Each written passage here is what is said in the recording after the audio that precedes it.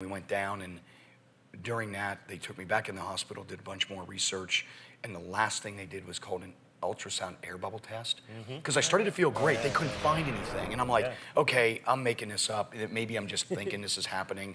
And when they did it, they found a hole in my heart, and that opened up, and they went to that. It was crazy.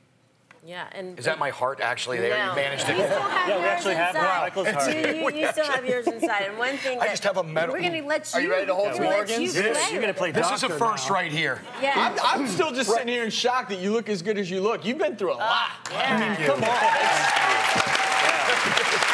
So what happens is a foramen ovale, or this opening between the two atrium, the left and the right atrium, is normal for the baby in the womb, inside the mom, because basically the baby's getting the oxygen from the mother through the placenta. Now, what happens when your lungs expand when you're born is basically there's a pressure that builds up, causes this little flap that gets closed with that pressure.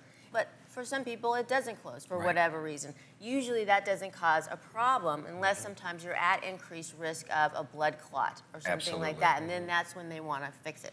And it's really interesting because we've talked about DVTs on the show before, deep vein thrombosis in the legs. Usually, if you have one, it'll come up in your heart. It'll go through the right side of your heart, and if you get anything, you'll get a blood clot in your lungs. Gotcha. But when you have this opening, PFO in the atrium, that blood clot can come up, just skip straight over to the left side of your heart, and your left side of your heart pumps it straight up to your brain, causing a stroke. That's so exactly. That's why you gotta and that's why you fix it. Yeah.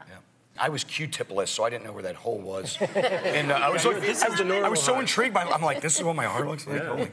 I think at this stage, Brett, It's a good piece of meat right there. You know, the irony of everything we've been talking about, everything that Brett's been through, is this isn't even the medical condition he's the most passionate about. Will you stick around? Because I want to talk a little bit more about the type 1 diabetes you've been dealing with your whole life. I'm here, man. Loving it.